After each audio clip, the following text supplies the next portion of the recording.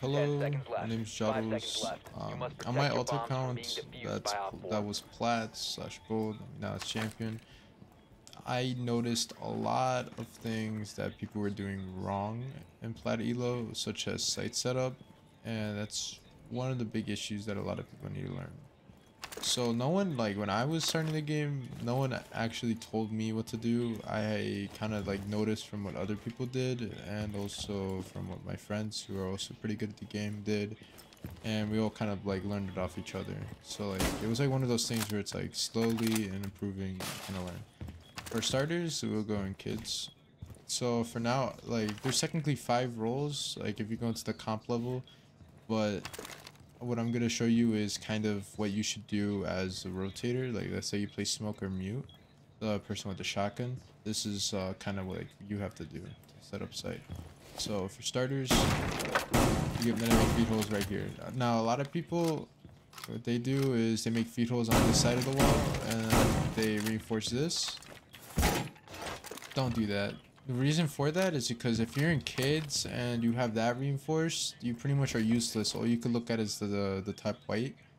And also, if you play over here, if they open kids window, you can't really watch the window. You can kind of watch a window jump in, that's not that bad. But if they play kids window or their top white control, which eventually they will have, at least in the higher elo lobbies, you will get destroyed and you won't be able to use these, and the only one you will be able to safely is probably look at top white, but even then that's still pretty bad, so you want to reinforce these.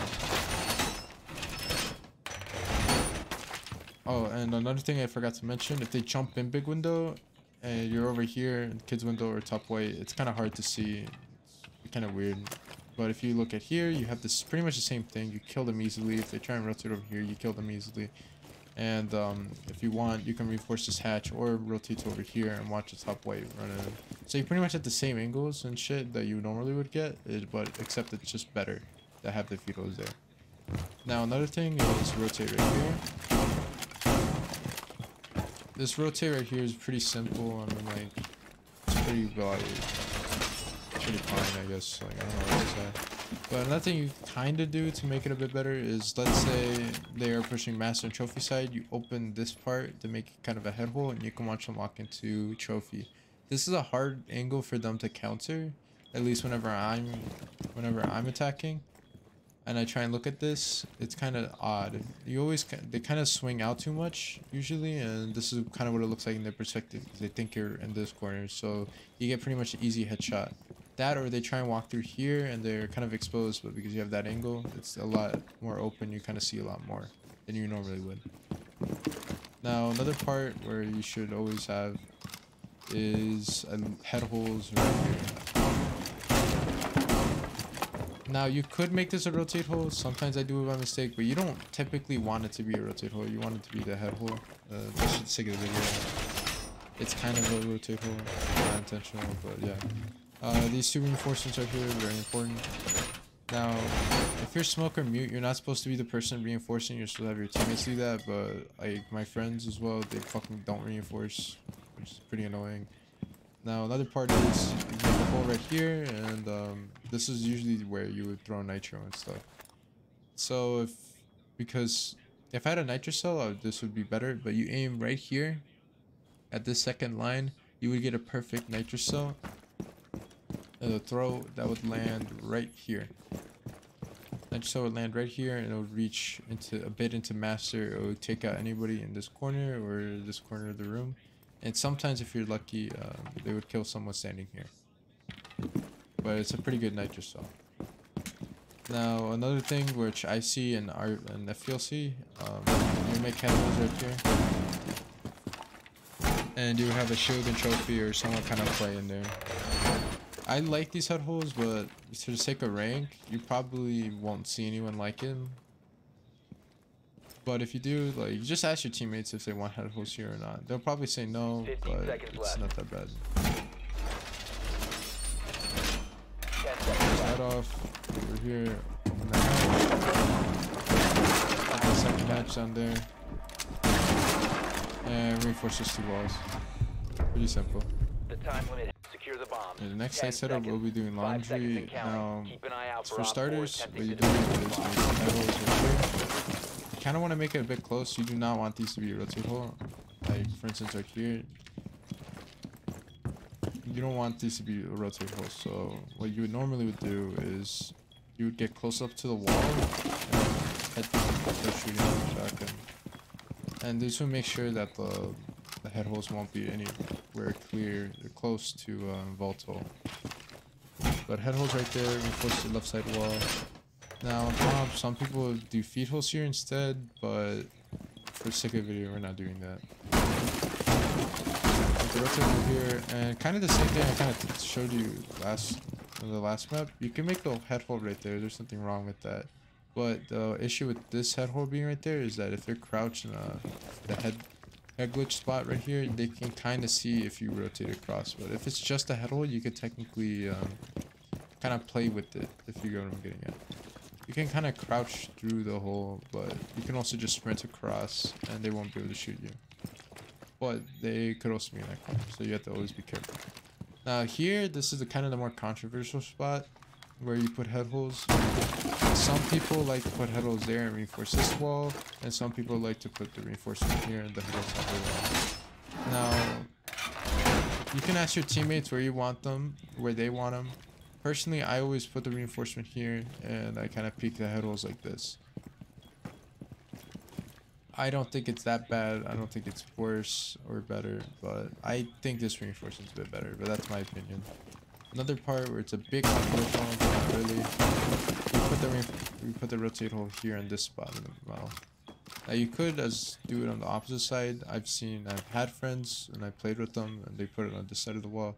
Personally, I'm not a huge fan of it, so I would just recommend putting it on the left side.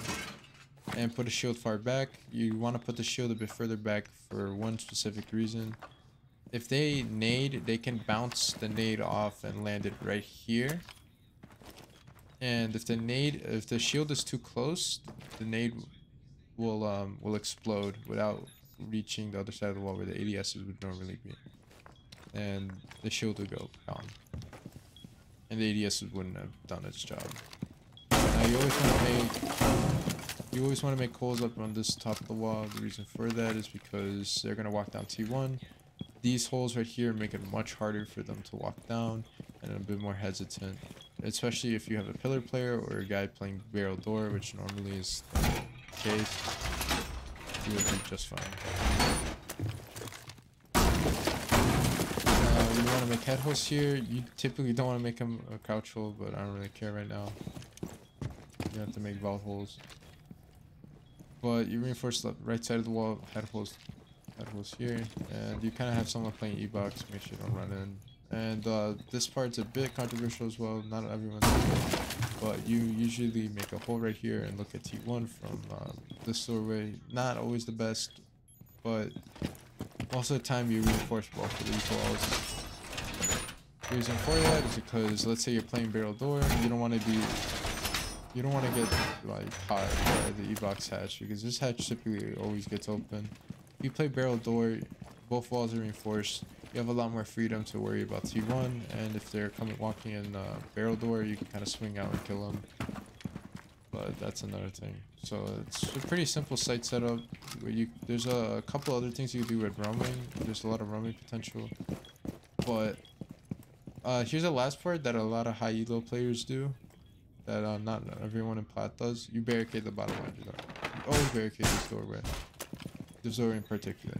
Because what happens is, like, you usually have 3 people kind of focused looking at barrel door, and there's sometimes like that one fucking roamer or that one lurker attacker, and they always kind of like rat down laundry stairs, because not everyone has barbed wire or no one's kind of close to realize that they're walking in laundry. They crouch through sight, they walk through here, they kill the person freezer, and then they walk straight ahead and kill the person elbow and everyone else.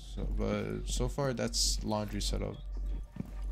The last site is meeting. Now when you come to the choice of dining and meeting, it's kind of controversial, not really, but every time I play Face It, every time I play with others, we prefer meeting than dining. The reason for that is dining is a bit more It's a bit easier. It's a lot easier to attack, and it's actually a bit more complicated to set up the site, and not everyone kind of knows, even in Champilo. But yeah, dining is kind of the quote-unquote worst site to set up. Now meeting, this part kind of always gets me a bit confused with myself. But what you want to do is always make a rotate hole site. Always reinforce the 2 split walls. You want to open up. You have to talk to your teammates about this. There's a lot of communication that comes to setting up the site. Whether to open idle catch or reinforce it. Technically, you open it up, but you always talk to your teammates if anyone's roaming above or not. If there's just no one roaming above, kind of defend it, then there should be no point that the hatches should be open. That's kind of free for attackers. You open this hatch always, and you make holes in here to watch anyone walk in blue, because they might try and walk in blue to try and go up T1 stairs and etc. You don't want that, so you hold this angle from here. Now this part you usually do in comp. You make holes on the right side of the wall or the left side of the wall.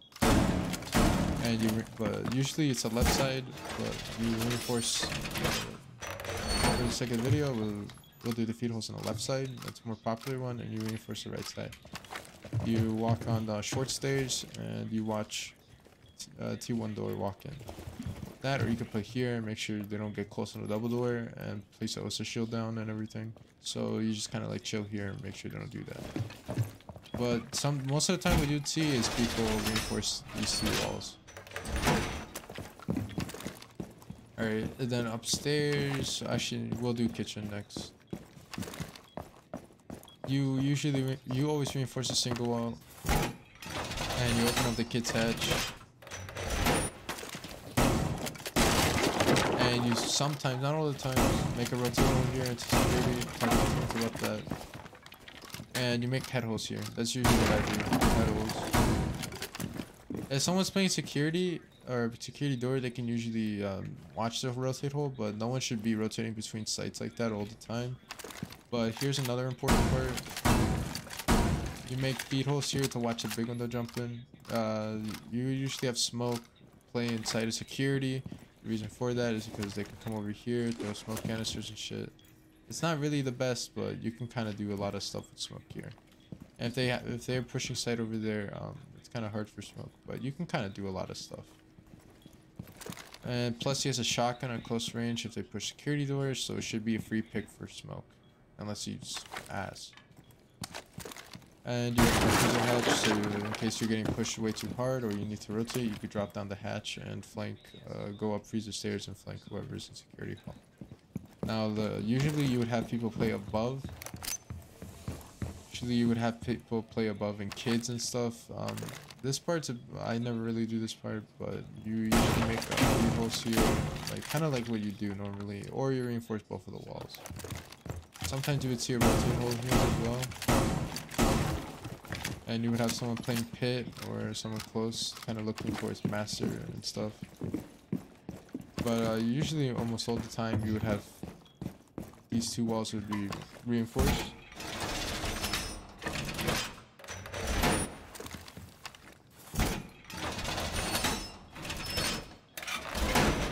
These 2 walls would be reinforced. You would sometimes have head holes right here. Not all the time. Most of the time you want head holes there. You have this wall reinforced, and that's pretty much upstairs.